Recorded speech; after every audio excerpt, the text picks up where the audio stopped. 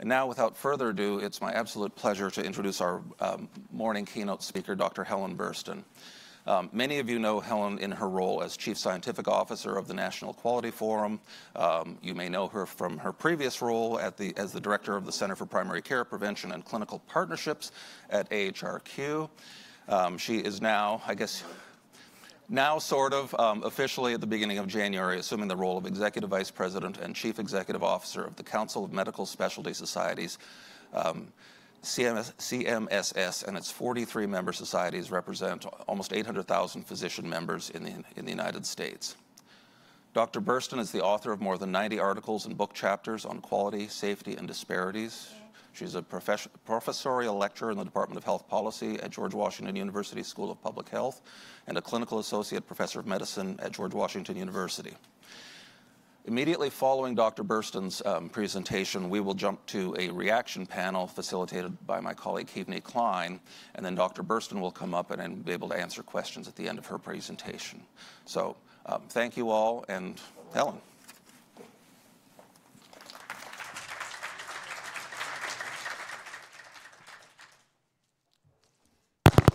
Good morning, everybody. It's a pleasure to be here with you today, and thank you to Kaiser for inviting me to join you. I'm really thrilled you've pulled this meeting together. There are so many unanswered questions in telehealth, and I think the policy implications are really important, and there's an opportunity here to hopefully move the field forward. Interestingly, I have one disclosure, and it's not financial. The disclosure is I'm not an expert in telehealth. I actually don't deliver telehealth services. I've never delivered telehealth services unless you count the constant rashes and things my family members put on text messages to me, which I'm sure many of the clinicians in the rooms have certainly seen. I don't think that really counts. And I've actually never received them myself. So important disclosure. So I guess the next logical question is, why me then? Why am I standing here today as your keynote? And I think part of this is, I think, the opportunity to tie the issue of telehealth into the broader context. What's the broader context around health system reform? How does this tie into our bigger thinking around how we improve access, improve quality, and really help try to bend the cost curve? Because obviously that's a critical issue for us today. So my task for the next bit of time here with you today is to help try to raise some of these questions, and at times I'm going to be intentionally provocative because we've got much smarter people than me who will follow and try to answer some of these questions. First, how can we really leverage the potential for telehealth? And I think in many instances, including the work we did at NQF, we just kept hearing over and over again this phenomenal potential, and I think we need to tie that to evidence. When has telehealth lived up to its potential? What lessons can we learn from where that potential has been realized, and what's unique and different about the examples where telehealth successes have been found versus where maybe not so much? Where are the measurable demonstrated benefits and improvements? How can it reach its full potential? And really, I think at the end, challenging, I think, very much the next panel, what are the potential challenges to really thinking about how to get wider adoption? Because we've seen lots of great examples of where this works beautifully in integrated systems like Kaiser and the VA. How does it move to practice like where I see patients with my residents at a local academic health center? There's no space for it. There's no system for it. There's no technology for it. I'm not even sure there's an appetite for it on the part of clinicians or patients. We need to understand what sort of the secret sauce we can learn from the places that have done it successfully that can be translated over into a broader view.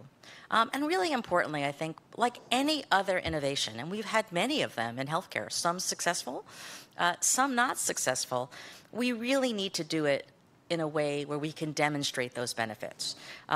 Like with any other technology that we add to healthcare, I don't think we can really assume that technology improves care anymore. I think there was a lot of excitement early on that the latest widget that came forward, the latest technology, would always drive improvement. And I don't know that we've seen evidence of that always. One of my favorite movies is Monty Python's The Meaning of Life, for anybody who's seen it. And there's just this wonderful scene where this woman comes in and she's giving birth. And she looks up and she goes, "Well, what should I do?" And the doctor goes, "Oh, shut up, you're not qualified." And they all turn, and the parade of administrators walk into the to the delivery suite. And they're all excited as he turns on the new machine. And the administrator goes, "Well, what does this machine do?" And the doctor goes, "It goes beep." And they, oh my goodness, oh my goodness. So I think the challenge for us all here is we can't just have the latest shiny new toy without being able to in fact demonstrate that it's really rigorously evaluated, has demonstrated improvements, and can get us to where we want to go. And the issue of cost, of course, cannot be left out. I think an assessment of the current evidence to date is really pretty mixed. It's been pretty limited, and adoption certainly remains a significant challenge. Lots of news about it, though. As I think Barry pointed out earlier, it is all over the place. Every day there's some new, exciting piece about how telehealth is moving forward. You may have seen a piece just a couple weeks ago on CNBC about the Aetna-CVS merger, as well as Apple's engagement with American Well. And the opening line to that was, "Telemedicine is the next big thing in healthcare for more than a decade."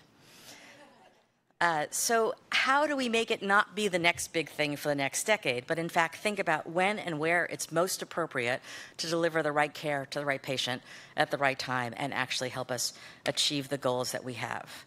And there have been great examples of great successes from places like Kaiser and the VA, but we need to understand what will it take to make that reality and take those opportunities and drive them into real health care.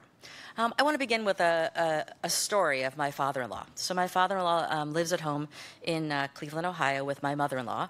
He's got epilepsy lifelong and has pretty moderate to severe dementia. Recently, he's somewhat communicative. He woke up one morning and my mother-in-law noticed that his jaw was swollen, and so she got a little anxious. He seemed okay, didn't have a fever, but a little more out of it perhaps than usual, though hard to tell. So she called the practice that they have gone to for a long time, and the nurse practitioner listened and said, "Oh, he should go to the emergency department." And so she dutifully, very difficult to package my father-in-law up to leave the house, get in the car, get help, get him to the hospital, get him to the emergency department. And, you know, of course she wasn't. She was listening to the advice they gave her. And, you know, logically, as he appeared there, they did an evaluation, and they ultimately decided that he actually had an abscessed tooth.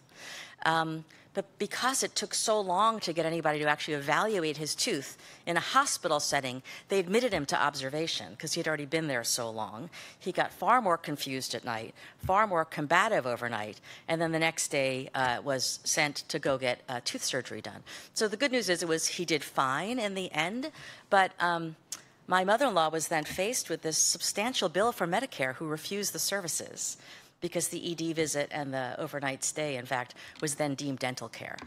But she was simply following the advice she had been given. She didn't, as a consumer, had no idea what this was. She was just anxious about her husband's health. Now imagine a scenario where she could have, in fact, had a telephonic consultation with a clinician. It was pretty obvious, as we heard the story, that this was logically an infected molar. But you couldn't tell that on the telephone. I don't blame the nurse practitioner at all. She was simply listening to the story without being able to see him and making that assessment. So I think, you know, what an opportunity that would have been to have saved her a trip to the hospital, to have saved her substantial savings, but more importantly, to have actually gotten him the right care when he needed it. And in an environment where you could even get access to specialty care, could he have actually had very quickly, a dental provider being able to figure out what he needed, get him into oral surgery, and get that taken care of. So let's take a step back. Let's think about when and where telehealth could be most valuable. We continue to have a very uneven distribution of providers across the United States, particularly in some specialty areas where it's very difficult to still access some specialists, in particular mental health services. And we still have urban and rural areas in particular that have substantial deficits in access. We also know that poor access, we've known this for years, can lead to delays in diagnosis, which can ultimately lead to greater expense and poor outcomes for the patient. So getting people in the door when they need it to the right level of service, I know something Kaiser has spent a lot of time working on, is really an opportunity for us. A piece of this, as we think about where it could be most valuable also, I think returns to where we have the greatest morbidity as well as potential costs, which is the aging population with multiple chronic conditions. This isn't always about the healthy person going in for a sore throat examination. It's really how do we think about what services can be provided to patients where you can really maintain and evaluate what's happening with their often multiple chronic conditions through remote patient monitoring as well as virtual visits as needed. Also, I think sometimes people immediately begin thinking of telehealth as just that potential video conference. And there is so much more to telehealth, as I think we learned as part of the work Jason and I did at NQF. And in fact, some of the evidence of the provider-to-provider telehealth is even more striking, when you can actually provide the expertise to a clinician from somebody more skilled than yourself is very striking in terms of that expertise. But also examples like Project Echo, which I was very proud to have given him his very first grant when I was at ARC, to begin that work of not only providing those specialist services, but also providing an opportunity for teaching and training. So the next time a patient with hepatitis C comes into your office, you actually know what to do. Those are transformational opportunities that go way beyond, I think, what is often the hype about what is or is not telehealth.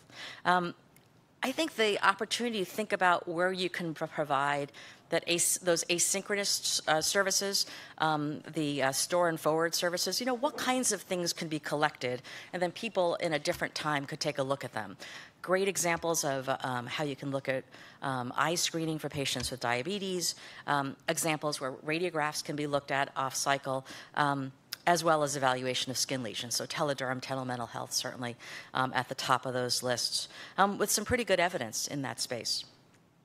Distance consultations have probably had some of the strongest evidence. Tele-ICU, telestroke, again, outside the usual thinking of telehealth, much more inpatient focused, but dramatic improvements, and a place also where the business model seems a bit more clear at times. There are contractual arrangements that make that financial piece of this more clear. There's also the issue of remote monitoring, and I think that's really, as a primary care clinician, the place where I can see the potential. I can see the challenges and the barriers, but the ability to really see somebody's ongoing, for example, glucose, blood pressure, and weights for a patient with congestive heart failure can dramatically impact disease management, hopefully prevent an ED visit, prevent a hospitalization. An interesting recent review I just saw from 2 years ago said, some of these remote patient monitoring also have some evidence that they improve patient engagement, something we desperately want and need as well. It's when patients bring in their glucometers or their blood pressure cuffs, it's very different to have looking at the readings of what happened over the last month and seeing some days that were really bad that we didn't know about, or we could have intervened if in fact that information was available to us in real time. So what factors actually can lead us to have more adoption and results from telehealth? So in looking at the literature, talking to a lot of people much more skilled in this certainly than me, I think with almost any other healthcare system intervention, a lot of the same factors are the same. You need a local champion. You need somebody who really sees the value of this and pushes it through in your health system. I think we need education and training of the entire team. This isn't just about docs. This is about doctors and nurses. And actually, as somebody who teaches residents, my residents have never encountered telehealth. They have never had any interaction with it. Many of them at GW may wind up working for Kaiser. They have never had that experience. How do we make sure we weave that into the way we teach nursing students, medical students, also pharmacy students who are increasingly doing a lot of this work telephonically and remote as well? How do we get providers engaged? And I think some of the provider engagement piece here is a sense from them by engaging in telehealth, it will not only improve patient outcomes, but it'll improve their quality of life as clinicians. And I think we have all seen pretty strong evidence right now that there's a lot of burden on clinicians, that clinicians feel very overworked. There's not a lot of joy in practice at the moment. And I think what is potential here years, can some of these interventions increase some of that joy in work by seeing you're doing better for your patients in a way that may not be quite so overwhelming. But you also need tech support for telehealth, right? You've got to have people who can come help you when the technology is not working. As somebody on Monday who had to live with the update to our EHR as I was entering notes and had 4 phone calls to get somebody to allow me to get in and approve my notes, it makes me anxious to think about how many local practices, not part of an integrated delivery system, are going to be able to get that tech support when they need it in real time. And also, actually, Mark and I were at a recent meeting about innovation and technology, and there was an interesting discussion about telehealth, and also this question of how can most clinicians both carve out time and space in their practices to begin to incorporate this. And from one of the health plans who was there with us said they're not seeing a lot of appetite, at least in this region, for pushing that forward, even though they've begun to experiment with payment in that way. And last but not least, and something you'll talk a lot more about today, and very relevant from the policy context, is, and then what do we do about reimbursement? In many instances, I think it is considered the rate-limiting step, whether that's actual or perceived. I think at times payment has in fact improved in many states, in many areas. There's much more flexibility built into MACRA, for example, to allow for that. But if the perception on the part of clinicians is it's not reimbursed, there's not going to be a great appetite to do it either. The opportunity to think the way the whole healthcare system is moving towards paying for value and allowing people to get more bundled payments or payment over an episode of care provides the flexibility that places like Kaiser have had for a long time to say, I'll just provide care however it makes the most sense. Most patients we bring in for post-op checks, for example, do not need to take the time it takes to come into care. Much of that is a visual inspection of the wound and can probably be done via telemedicine and save the patient a lot of opportunity costs there for their job, for their family, and just the cost of the visit. The other question is, how do we take more of that long view also? How do we, the reimbursement may be the issue we think of in the short term in terms of payment for this particular service, but oftentimes we don't have that longer view to say telehealth may not improve may not lower the cost for that immediate effect, but perhaps over time we'll start to see a decrease in some of the bigger ticket items like emergency department use, hospitalizations, rehospitalizations, where actually a lot of the money is. But if we don't take that longer view of care, it's going to be difficult to see. So why have we seen greater success at places like the VA and Kaiser? I mean, if you look at the literature, and I've spent the last couple of weeks spending a fair amount of time reading a lot of these papers, repeatedly it is the integrated delivery systems that have made this work. And I think we need to unbundle that a bit, interestingly enough, and think about how and why that's happening. So first, I think there's clearly been a greater commitment to telehealth on the part of those systems. They recognize the value, they have invested in it, they have more experience, and frankly, they've had the evidence in their own systems where they can see the success. If you can't see the success, it's difficult, I think, to make that leap. The Kaiser folks, Pat and others, can certainly give you better data, but at least from what I was able to read, now KP of Northern California, correct me if I'm wrong, now has more virtual visits than in-person visits with increased patient satisfaction. That's really telling, but how do we move, I think, other systems to that place will be challenging. The VA now exceeds more than 2 million remote visits per year. 2 million remote visits. So again, what are they doing that's different? I think a lot of this, it's just been woven into the fabric of the way care is delivered. And I think that's part of what we have to think about. How can the successful interventions become part of the way we do our work? In many of these systems, telehealth is part of the same system. The same clinicians provide both in-person and remote care. They have the same electronic platform. They probably have, I hope, seamless access to whatever happens, whether it's in-person or in terms of something telehealth. And there's not as much, certainly, fee-for-service pressure in terms of being able to get reimbursed for something versus something you won't get reimbursed for that you may not do, even if it may, in fact, be in the best interests of everyone. So I think we need to think about what those experiences are, and I hope we'll hear more of that today from many of you who live in those systems. What are, I think, the opportunities to spread some of what KP has done so beautifully to others? There was a survey just last week, actually, that UPMC put out where they interviewed the 35 largest health systems in the United States about what was their interest and experience to date with telehealth. The largest health systems, and these are the big guys, less than half of them so far had incorporated any remote monitoring or virtual care.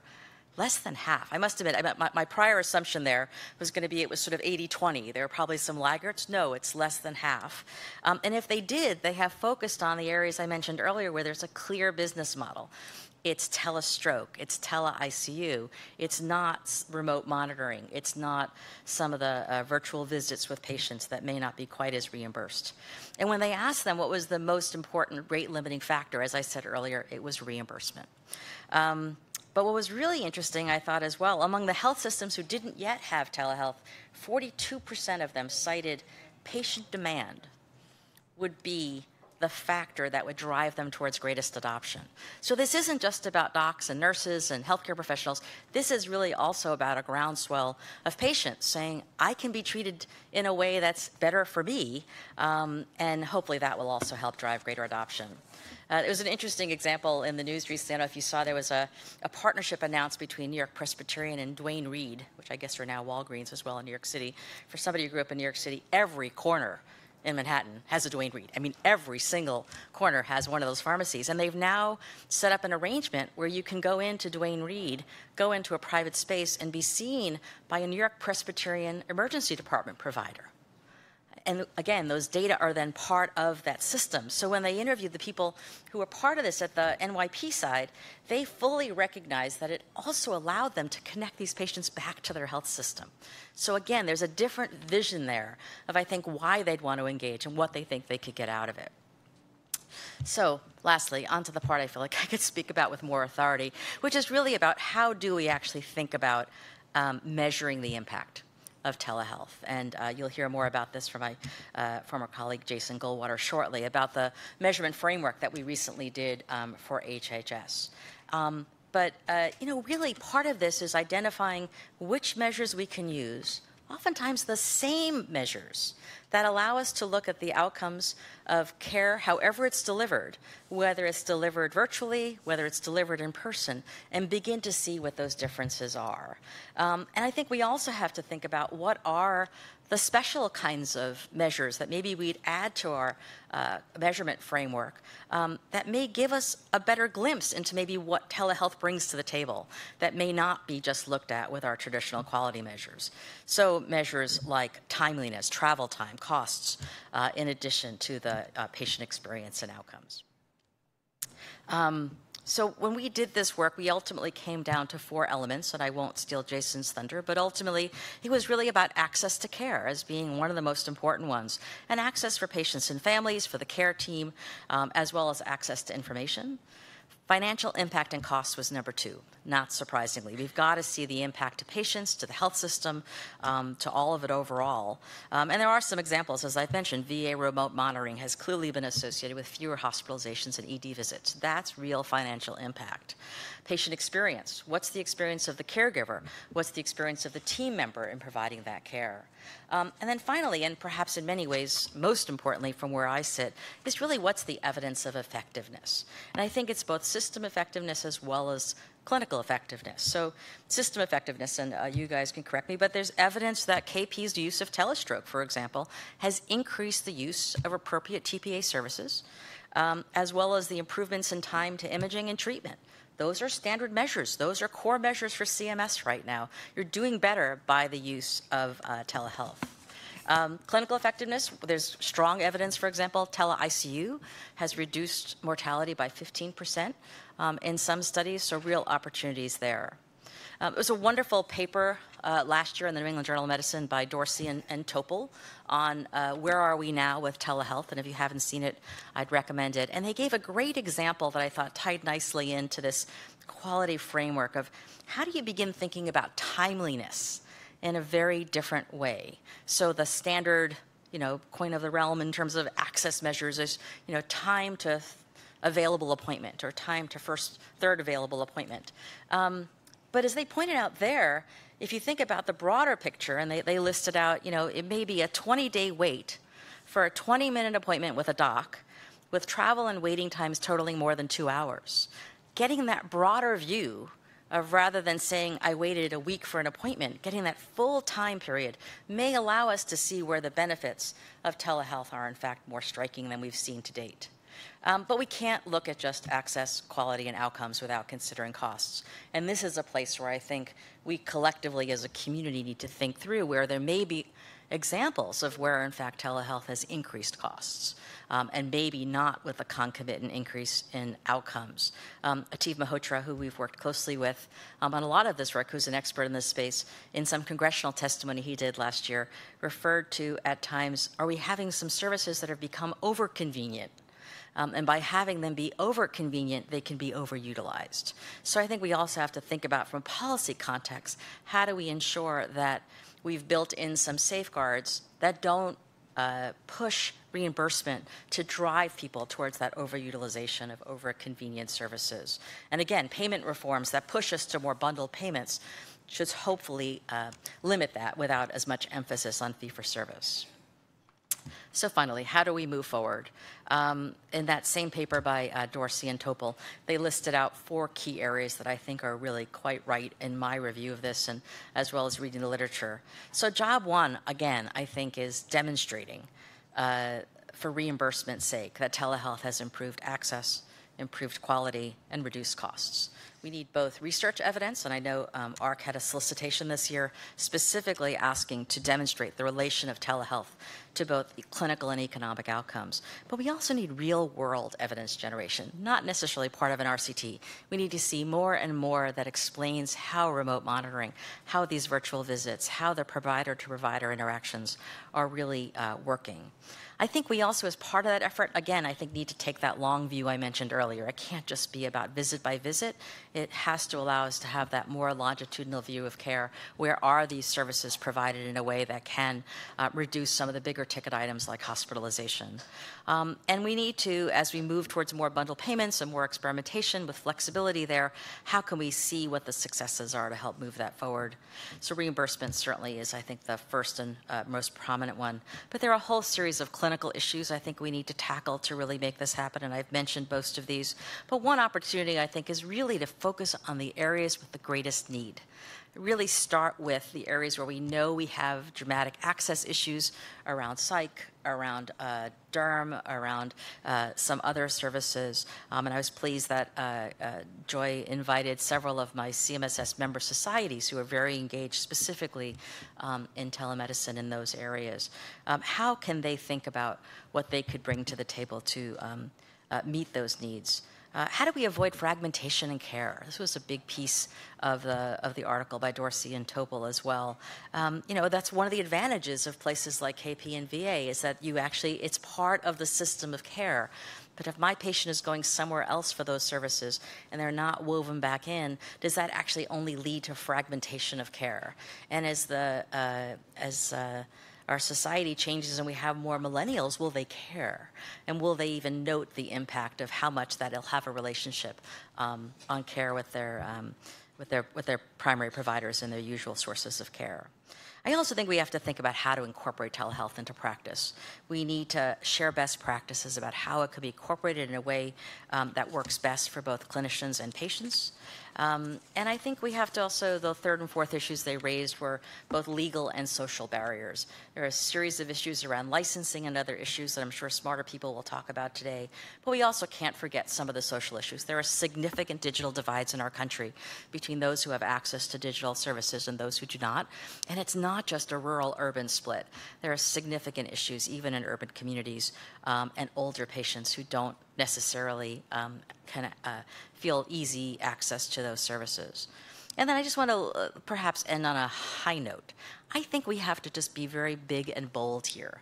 I think to really achieve the outcomes we need for our healthcare system, we have to think about ways of using these services in ways we may never have imagined. And it's a wonderful paper last year by Ethan Bash at Sloan Kettering, where they did an analysis of, they offered electronic monitoring of symptoms for their patients with metastatic cancer. And patients regularly submitted electronically the symptoms that they were encountering, and the nurses responded to those symptoms, whatever they could do, pain-wise, sleep-wise, nausea-wise. And what was so striking about this study was that the patients who had these remote symptoms responded to had lower mortality from metastatic cancer. They gained months of life from having these symptoms addressed. And there's lots of reasons why they postulated maybe better able to get their treatments done, things like that. But they did Ethan did a chart at the ASCO meeting last year where he showed that, in fact, the improvements in life expectancy associated with this remote monitoring was actually larger than most of the chemotherapeutic regimens for metastatic cancer. Again, putting this in a very different model of telehealth just woven into the way we think about care to drive real improvements in outcomes, I think is really the game changer. So delighted to have spent some time with you today. So looking forward to hearing from the experts later today. Thank you so much.